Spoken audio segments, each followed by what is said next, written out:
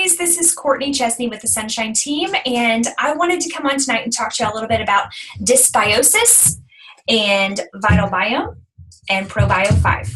And I am at home with my kids, so if you hear them run in, then I am mommy first, all right? So before I can really talk to you about what Vitalbiome and Probio5 do, let me explain to you a little bit about dysbiosis and what our microbiome is, all right? So a little bit of background information is important to get started. So what is the microbiome? Well, there's about 10 to 100 trillion bacteria that live on and in our body. Don't be grossed out. This is just how God made us. He did it in a wonderful way. But about 95% of those bacteria actually live in your gut, which is insane that there's that much in our gut. But these bacteria are both good and bad, and they affect most every area of our life. Your gut alone contains about 70% of your immune system, which is crazy. So you can easily see how if you get in a state of imbalance, you're going to have some serious health problems that start to creep up. Guys, listen to this stat. 70 million Americans suffer from digestive diseases. That's about $100 billion in medical bills. That's crazy. Since 1981, fast food sales have increased 2,000 times, and only 10% of Americans actually eat the recommended fruits and vegetables daily. When your gut gets into an imbalance where the bad bacteria start to take over the good, it's called dysbiosis. Guys, we're highly overfed and greatly undernourished in America. And when you add into poor diets an excess of sugar, alcohol, antibiotics, poor sleep, stress, you've got the makings for a pretty incredible imbalance. Each of our microbiomes is as unique as our fingerprints. And everything that we do, what we eat, the air we breathe, substances we put in our body, antibiotics and supplements that we take affects our microbiome in a unique way. It's up to us to create the healthiest microbiome for ourselves. So if you're unsure of whether you might be one of the 60% of Americans that suffer from dysbiosis, just listen to the following list of symptoms: bloating, burping, and gas after meals, digestive issues, tiredness, fatigue, mental fog, brain fog, immune challenges, weight gain, skin and nail concerns, poor mood. So I bet you know somebody who hits at least one of those. That somebody might be you. I don't know.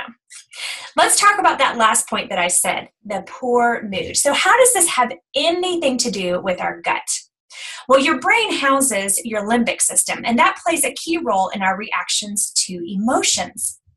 So for all of these years, it's been common to assume that our brain determines our moods. But the more scientists are unearthing the hidden world of the microbiome, it's becoming more and more clear that our gut actually plays the key role in our moods. Why? Because the gut microbes secrete neurotransmitters like GABA, dopamine, and serotonin. Okay? Serotonin is your happy hormone because it boosts your mood. But when up to 95% of the serotonin is actually found in your gut, it becomes more clear why an imbalanced gut actually plays a huge role in our moods. Dysbiosis means your gut is no longer going to secrete serotonin like it's designed to, and therefore your mood just took a dip.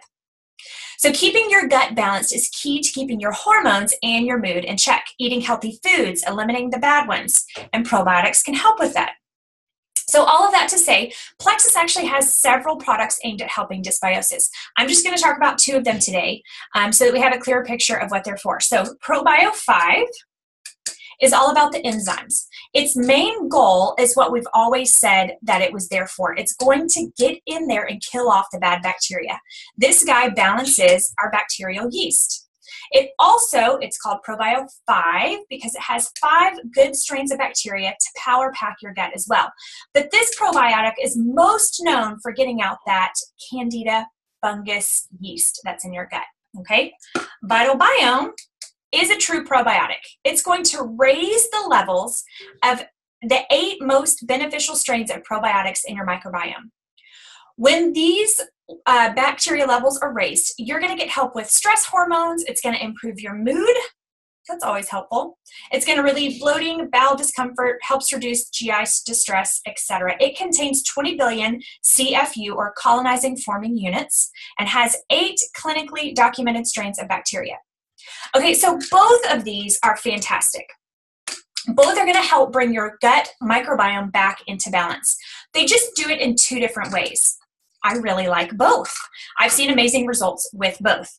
For anyone just starting out, my recommendation is going to be Probio5, okay? I love this product. It's probably my favorite. I know Plexus has like really an amazing lineup of products. This one's probably my favorite. I don't recommend it for someone just starting out on the products though. So let's get that candy. I don't recommend Vitalbiome, sorry, for someone just starting out on the products. Let's get this one in your body first. Let's get the candida yeast back under control by getting it out of your body. Then you can add in the Vitalbiome as well. All right, so I hope that helps. I hope that explains a little bit about what it does. I've gotten help with insomnia. I've gotten help with postpartum depression. I've gotten help with cravings, because that yeast craves more yeast, which is carbs and sugars. I've gotten help with brain fog, which I thought for years was just mommy brain. Turns out it's not. It's just an overgrowth of yeast in your gut. With this one, I really can tell it helps like with stress, and on days when I know it's going to be extra stressful, like for the next 4 weekends in a row, we have missions events every single weekend or every single Saturday. So I'm going to be taking one of these every single Saturday that I wake up. Sundays are always more stressful because I've got to get the kids ready for church, so I take a Vitalbiome in those days. Can I tell a difference in my stress and anxiety with this? I really can. And it's not a placebo effect. I actually can tell a difference. I reached for this second thing this morning.